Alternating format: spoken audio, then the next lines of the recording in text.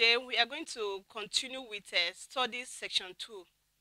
And in this study section 2, we are going to be looking at creativity and innovation. First, we are going to start with knowing what creativity is. We'll deal with the aspect of creativity fully, and then we'll now look at what innovation is and what's the component of innovation. Creativity is an art, idea, or product that changes an existing domain or that transforms an existing domain into a new one. What counts is whether the novelty he or she produces is acceptable for inclusion in the domain. In order to be creative, you need to be able to view things in new ways or from a different perspective. Now, let me just explain a little. What we are saying here that about creativity has to develop, come up with an idea that is different from somebody else. It could be something existing, but you come up with a different perspective of such item that is existing. And in doing so, you come up with a unique product that is different from what is existing. Now, having said that, we'll look at what the creative process is. According to Hart in 1992, the creative process comprises the following 5 stages. First, idea germination. Idea germination has to do with your coming up with a fresh idea of what to be done in a specific time. Exactly how an idea is germinated is a mystery. It is not something that can be examined under the microscope. For most entrepreneurs, ideas begin with interest in subject or curiosity about finding a solution to a particular problem. You can even be on your bed or in the comfort of your room, and an idea will come to your mind that you should venture into doing a thing. And once that idea interests you, you will go and do more on it. Make further inquiry and see how you can go about idea. Most entrepreneurs that we are seeing today, they develop an idea. And then after germinating this idea, they pursue it vigorously and it manifests into what it is today. Having germinated an idea, you go into preparation. That is the second stage. Constant search for answers. At this stage, you now begin to prepare. How are you going to go about this? How do you come to realize this idea? For instance, inventors will set up laboratory experiments. Designers will begin engineering new product ideas, and marketers will study customer buying behavior.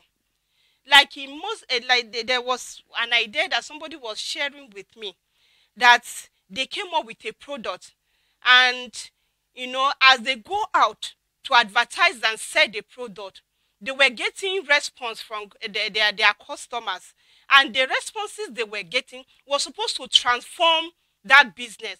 But the problem they had was that when they shared the idea or the responses from the customer to their manager, the manager did not welcome that idea, and in so doing, that business did not thrive the way it should grow.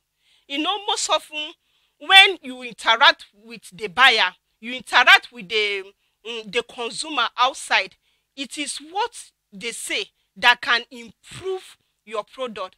But when you get responses from customers and you do not actualize it or practicalize the idea you get from them, your business may not thrive or grow.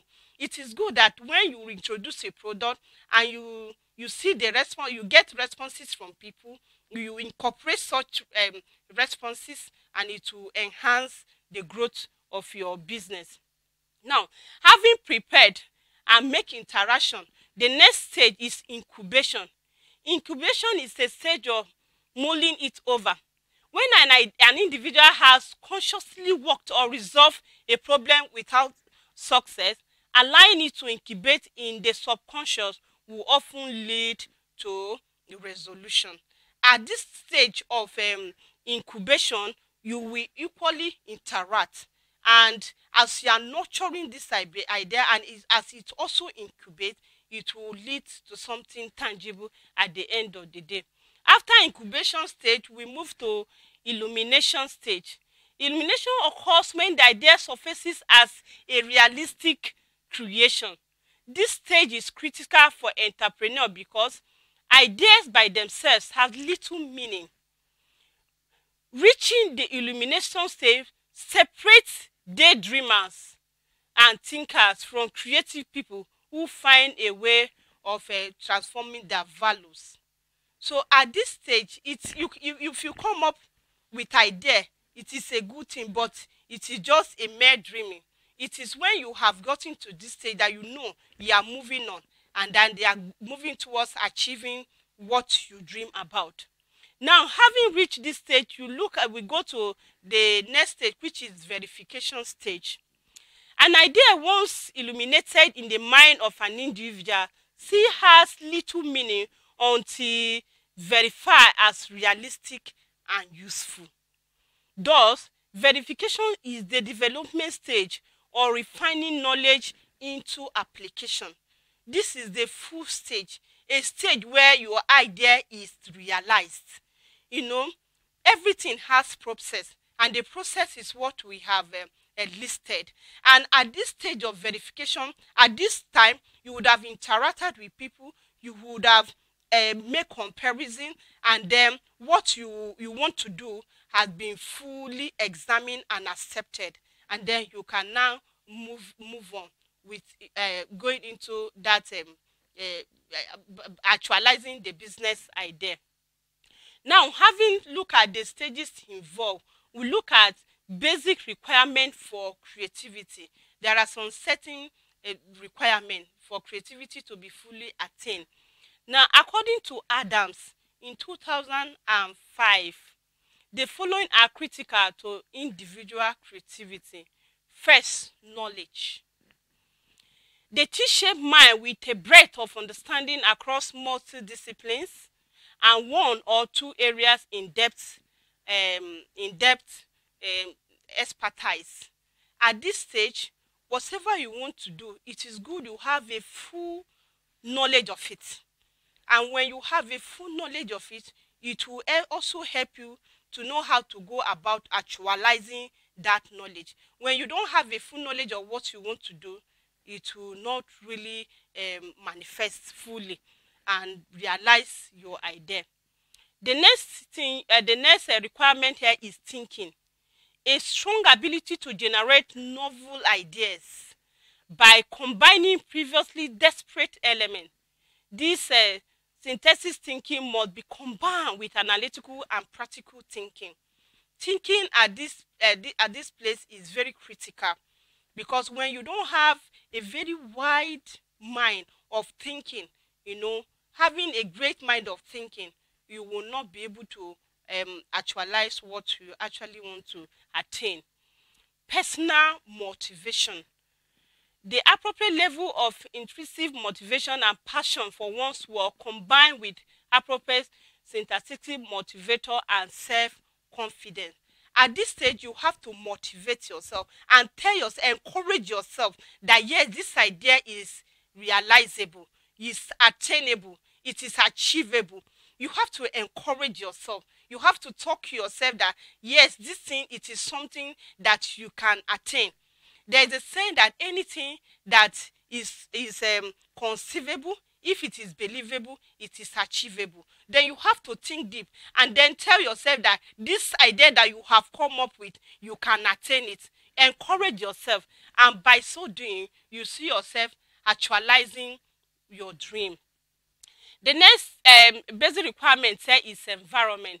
A non-threatening, non-controlling climate condition to idea combination and recombination, such as interaction, is essential. When there is a conducive business environment, it will equally allow you to be able to attain what you have set out to attain. So, but a non-conducive environment will not enable you to achieve your dream.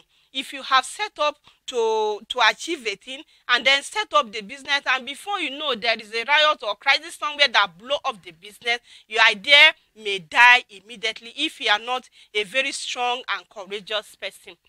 Then another one is an explicit decision to be creative along with a mental cognitive awareness of the creative process can go a long way in enhancing a long-term creative result.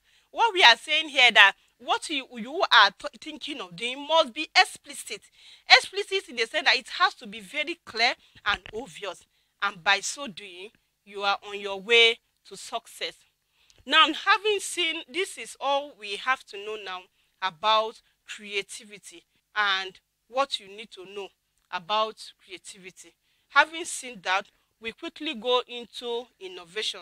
Mind you that we say we are going to be looking at creativity and innovation. And in creativity, we have seen what creativity is, and we can equally look at the stages of creativity, and we have seen the basic requirement of creativity. Having seen all this, we'll now quickly go into innovation. Innovation is generally understood as the introduction of a new idea or method. It is the embodiment and combination or synthesis of knowledge in original, relevant value, new product, processes, or services. Innovation, as we just said now, it is a process of coming up with a new idea. A new idea. Now, take for instance, a product may be existing. Let's use Indomie for example. When Indomie came on board that is existing, other products that are Indomie related are also coming up. It is not that it is quite different from Indomie, but what they do is to bring up something that maybe will make their own product unique and different, but it will give you the same result. There may be, for you to develop a good business idea, and if you don't even have an idea at all, you can look at what is existing. When you look at what is existing, you can, from what is existing, come up with idea, and it will, by putting in other new idea into it, it will sell, and it will also give you the satisfaction that you drive in your heart.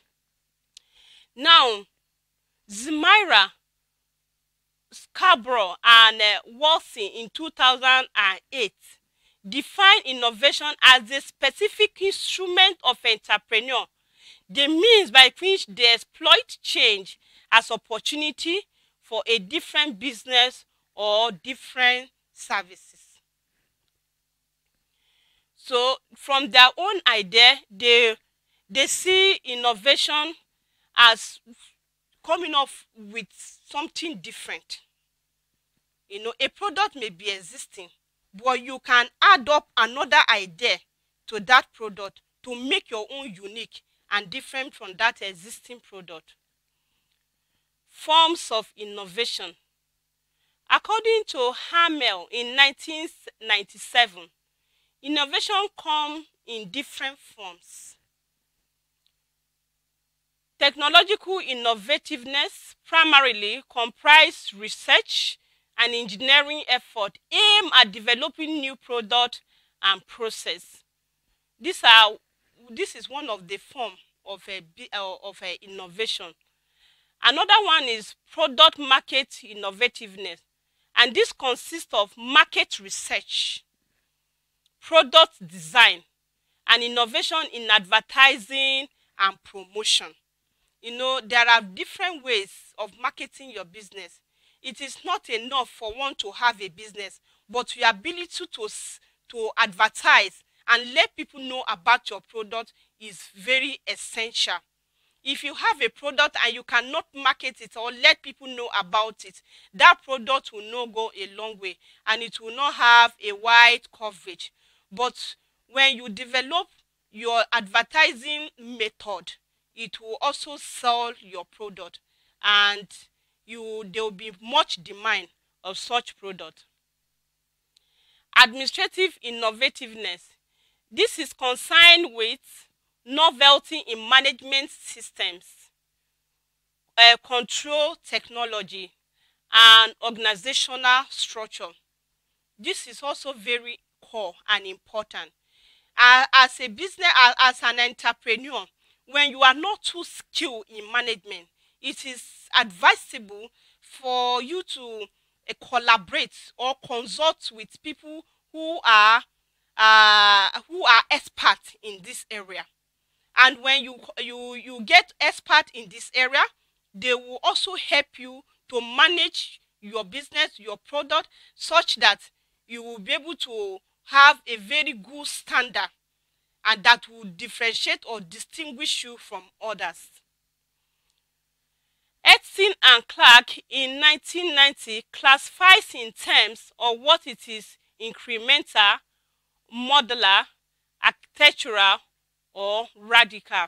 This is another method that has been coined by Edson and Clark. He look at the aspect of incremental innovation, modular innovation, architectural, and radical innovation. And we are going to look at each of these stages as propounded by Clark and Edson in 1990. Incremental innovation. This comprises relatively small modification to pre-existing solutions. Kaplan in 2007 is an example. He said an example is faster spinning hard drives. This has to do with information technology. Modular innovation. This kind of innovation changes the core design of one or more component, but does not change the entire product. It does not change the entire product architecture. A good example is the digital phone, which replaced the analog phone without changing the phone itself. This also has to do with information technology. You can see this example from the area of phones. For instance, Techno may come up with a Techno Spark 2, and before you know, they have come up with another Techno Spark 3. Before you know, they are not changing the phone, but they are just adding maybe one or few things. The phone remains what it is, but new other ideas have been added, maybe to the existing. That is what this modular innovation is talking about. Architectural innovation. The essence of this type of innovation is the configuration of an existing system to link together components and parts in a new way. An example is the technologies where architectural innovation reduced the size of the hard drive from 14 inches dimension disks to diameter of 3.5 inches and from 2.5 inches to 1.8 inches. All of this can be evident in most of this technology we make use of. Even here, a lot of changes are coming up every day in the area of information and technology. Radical innovation. This type of innovation brings about a new dominant design and consequently a new set of core design concepts embodied in components that are linked together in a new architecture. Radical innovation leads to new solutions that address customers' needs. So this also brings about a new change, and the new change is as a result of customers' demands and quests for new products. Moore in 2004 also gives the following does not mean of innovation. Disruptive innovation.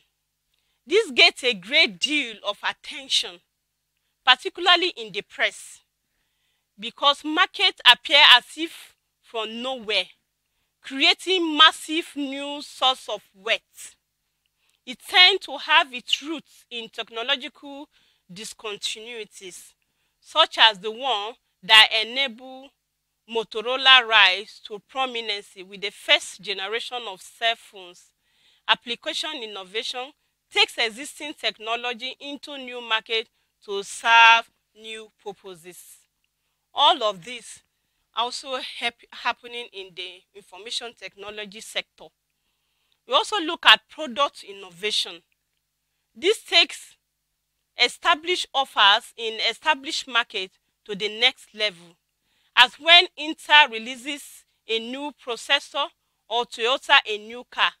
The focus can be on performance increase, cost reduction, usability improvement, or any other product enhancement. There may be a product in existence, but that product can be transformed into a new one, then by including other new idea into it and making it a better product. Process innovation. This makes processes for established offers in established market more effective or efficient. Examples include the streamlining of its PC supply chain and other fulfillment systems. Experimental innovation. This makes surface modification that improve customers' experience of established product or process. This can take the form of delighters. You've got a mail, satisfier, superior line management at Destinyland, or reassures package tracking from FedEx. Marketing innovation. This improves customers' touching process, be that marketing communications or consumer transaction. Another one is business model innovation. This reframes an established value proposition to the customer or a company, established role in the value chain, or both. Examples include IBM's shift to on-demand computing and apply expansion into consumer retailing. Structural innovation. This capitalizes on disruption to restructure industry relationship. Innovators like banks, for example, that have used the deregulation of financial services to consumer under one umbrella. This has to do with restructuring. Now, having said that, we look at the innovation cycle, phases of successful innovation. First, we have the stage description, then we have typical activities. The first one, we have ideas. The first thing is to do here is to identify a market opportunity. When you identify a market opportunity, then you'll be able to delve into such product. The second one is resources. Here, you have to organize people, finance, and facility to match the goals of the organization. Now, when you have identified an idea, you have the idea, then you equally have to mobilize resources. And mobilizing resources include organizing people, organizing finances, facility to match the goals of the organization. The next one is investigation. This has to do with research the possibilities. When you investigate, you will see, this idea, is it possible? Is it not possible? What should be done? The investigation will be able to review the next thing you will do. Then here, pattern. This has to do is to protect the intellectual property. You have to go about protecting it by securing license and the rest of it, so that name will be permanently yours. Here, and then the next one is to design. Here you model and test it for users. Then develop. Develop has to do with improve the technology. And then make, to start production. After you have complete all the processes, the cycles as stated, you have to go into production. Then sell. When you have produced, the next thing to do is to advertise and inform people about your product. And then the next thing is service. Communicate with the customers. When you have start selling your product, then you communicate with the customer, get their view. Do they like it? Is there anything they need you to do differently from what you are doing? The views of the customers will improve your product, because by the time you start selling, you will get complaints, you will get appreciation, and the rest of it, all that you are going to get from the customers will equally help you to improve on your product or your services. Thank you.